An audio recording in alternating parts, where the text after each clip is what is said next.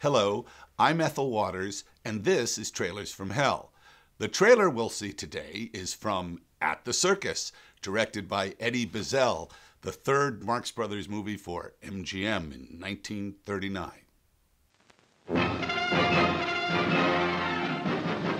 So the MGM trailer department produced this kind of lackluster, Colossal Congress of Stuff and Things trailer for At the Circus. That's the great Charlie Gemora, probably the best guerrilla actor in the history of the movies. He was a Filipino guy who really worked at Paramount in special effects.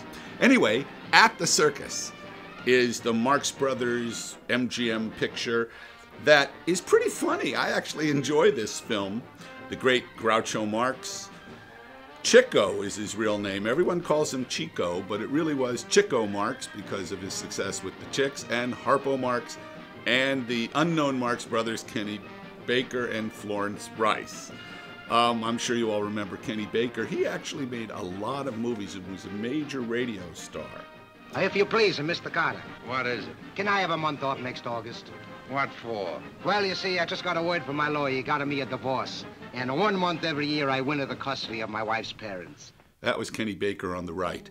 Anyway, here he is singing for a very long time in this very long trailer.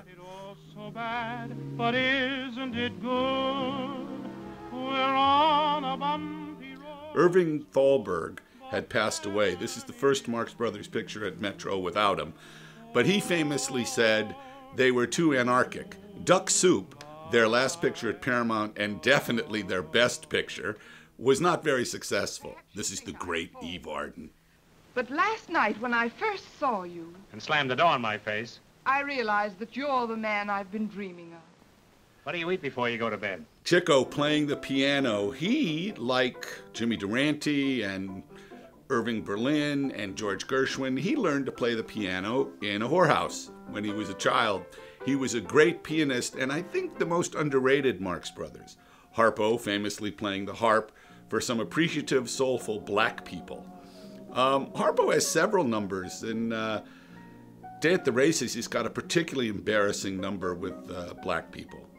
But he was an incredible artist and a great mime, and probably the one that the critics like the best.